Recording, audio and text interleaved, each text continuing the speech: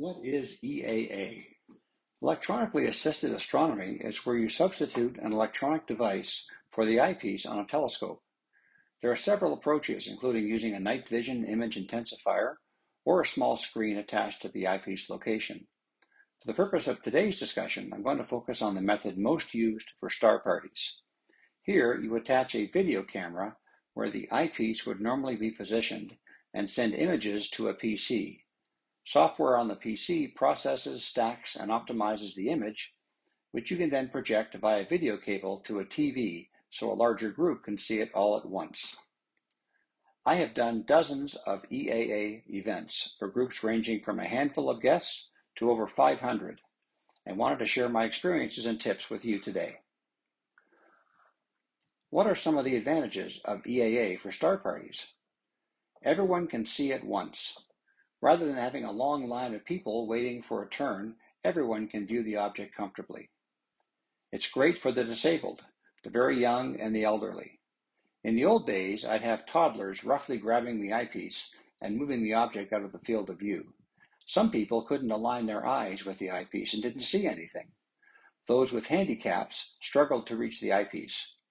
With EAA, all can view comfortably.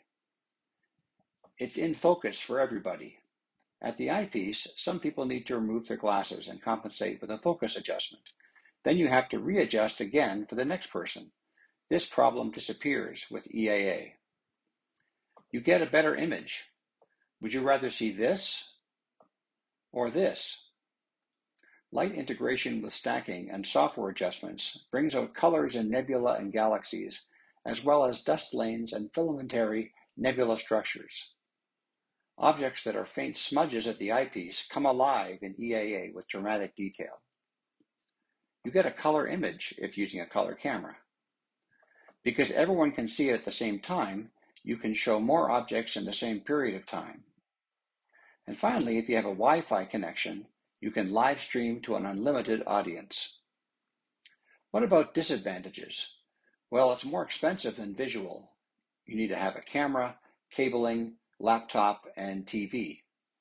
It's more complicated to set up and requires AC power for your television. It's also harder to change magnification, so it's not great for tiny objects like planets and globulars and binary stars. This normally requires a camera and/or a focal reducer or Barlow change. It can be done, but unless there's a special event or planet near opposition, I usually avoid trying to do that during live events because of all the time it takes to change the setup and refocus. What do you need to get started in EAA? Well, you have to have a telescope. I recommend f7 or faster focal ratio. This is a good time to use your focal reducer, if you have one, to reduce the f ratio and make things faster.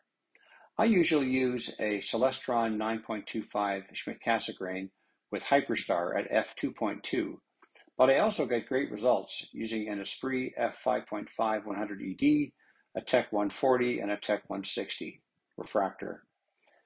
With the refractors, I often use a Apex L 0.65x focal reducer. Perhaps the best starter scope for EAA is a f5 to 7, 70 to 100 millimeter refractor. Newtonians are not recommended unless you can put them on a motorized mount. You need a mount. A Goto mount is preferred to minimize the time required to change targets. It can be Alt-Az or equatorial. You need an astronomy camera. This is generally not the time for narrowband cameras. With a live crowd, there's no substitute for the wow factor of a colorful nebula or galaxy. A great starter camera is the ZWO 294 MC Pro one-shot color camera. If your budget can afford it, a ZWO 2600 MC Pro or 183 MC Pro are better cameras. Pro versions include a cooler, which really helps to minimize pixel noise. Filters. For nebula, I like using the Optolong L Enhance filter. It does a great job with emission and planetary nebulas without blocking too much light from the city. For blocking city light pollution on broadband targets, the Optolong L Pro is a great choice for broadband objects like galaxies, globs, open clusters, and reflection nebula. There are good similar filters from other suppliers too. What I like about the Optolong filters is I can swap one for the other without focus being affected. during a live presentation. If you swap filters from different suppliers, it's likely you'll have to stop and refocus each time. For cabling, you'll have to have a USB 3 cable to connect your camera to your laptop, and an HDMI or other video cable to connect your laptop to your TV monitor. And of course, you'll also need standard power cables for the mount, PC, television, and possibly the camera. You need a laptop that can run your imaging software. If you use Sharpcap, like I recommend, you'll need to use a PC or else emulate a PC on a Mac. For capture software, I like Sharpcap Pro.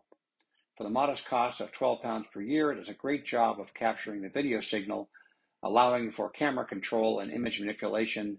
It supports live stacking and other features too. Another option of using GWO cameras is ASI Studio.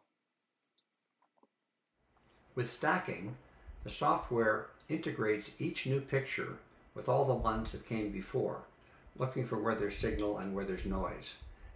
In doing so, it improves signal to noise, and the longer you look at an object with the telescope, the more detail, the more contrast, the darker the background, the more dust lanes, the more filamentary nebula detail you will see. So stacking is a great thing for live presentations.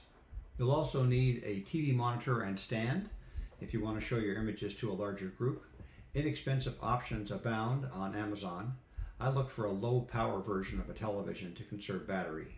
Mine's a 27-inch, which works well for groups up to about 30 people. For a power supply, you need to bring something like that along. If you're using a television, you'll need AC power as well. So long as your laptop has a charged battery, it's generally good enough to last for one EAA session.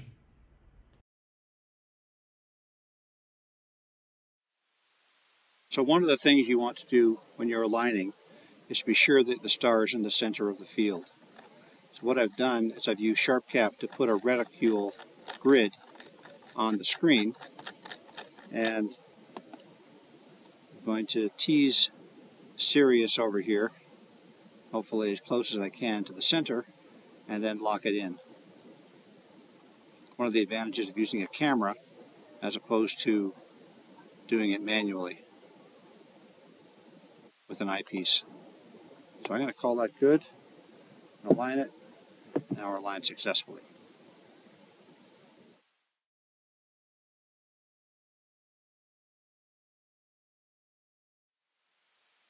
So now we're going to use the batten-off mask to check focus. I'll go under Tools, Focus Assistant, and select batten-off mask. Now I'm going to get a number here, which, if it's closest to 0, you're most in focus. Actually, we're really good right here. It's really difficult to get less than about 0.5 because of seeing variations. Now you notice that it's staying just a bit above 0, so I'm going to try making a small fine focus adjustment and see if that makes it worse or better.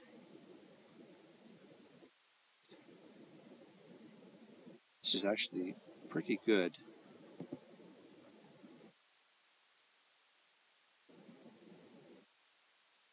I'm going to call that good. So all I do now is I turn off, move the batten-off mask, and we should have a clear view of the star. This is coming off. This is extremely magnified, so I'll take the zoom back down to normal level, and there's the star. So here's an example of EAA with the Rosette Nebula. I've got the exposure set for 32 seconds. I've got gain set at 0. I'm using a ZWO 2600 MC Pro camera. I've got the thermal control set for -15. And the real trick here is getting the histogram set correctly. You'll notice if I make even tiny adjustments in these sliders, it has a big impact on how the picture looks. Dim, dim, dim. Bring this up. A little brighter. A little brighter. That's beautiful. Now I can hide these screens, and now we've got a beautiful image to share with the crowd. You can see a spectacular level of detail in the nebula already, only with a couple of minutes of exposures. You can see the dust lanes here caused by dark nebulas, and a lot of structure in the outer envelope, as well as, of course, the major star cluster in the center, NGC 2244. So this shows you the power of EAA and how you can get a really beautiful image in a really short period of time. And again, if I look back here, we only have 8 frames stacked, 4 minutes, 16 seconds worth of data, and it's already a beautiful full-color image. Here are some final tips. Sort objects by area of sky to minimize go-to time. Be prepared with answers to common questions. What is it? How far away is it? Any special features? Have a green laser to point out where you're showing the scope, identifying constellations and any passing satellites. Show wider spaced multiple stars like Mizar and Albireo. Don't assume guests have prior astronomy knowledge. For example, explain that a light year is the distance light travels in a year, about 6 trillion miles. Check heavens-above.com for any ISS flyovers that evening.